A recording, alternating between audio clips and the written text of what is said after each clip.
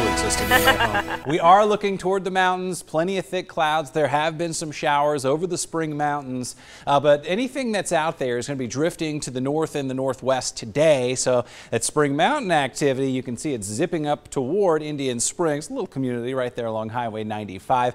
I'll be watching some of these spotty storms in northwest Arizona because they'll also be pushing to the northwest, and those may become a part of our forecast by late afternoon here in parts of Clark County. This is a textbook monsoon weather pattern. What do I mean? Well, I mean an increase in the humidity, like Dana was saying, here in southern Nevada. We get that because the winds blow clockwise around high pressure, so you can see that moist air in yellow and orange literally being dragged up towards southern Nevada. Often in the desert, it's incredibly dry, but for at least the next couple of days, we've got that muggy feel to the sky, to the atmosphere, and it's all because of that monsoon pattern. That sets the stage for spotty thunder showers, primarily in the afternoon heat over the next 3 days. So today, tomorrow, and Thursday, at least a few spotty storms in our forecast. Now, 30% chances.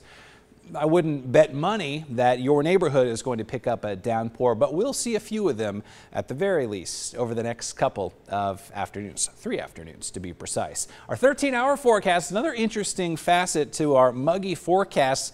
Temperatures have been reduced by a few degrees, and this is the first time, gosh, in a few weeks at least, that we've been looking at numbers here in the upper 90s instead of, well into the triple digits. High temperatures out there today around 103 here in Las Vegas. We are dry right now. We've watched some moisture sort of swirl around us. It's been passing to our west so far. That's what the computer models continue to suggest. Some showers around the 15 in California, moving up toward Pahrump. But look at this. Late today, we could see some of those heftier storms in northwest Arizona. Some of these outflow boundaries from these storms could conceivably impact Las Vegas late this afternoon around 6, 7 p.m. The sun sets just before 8 p.m.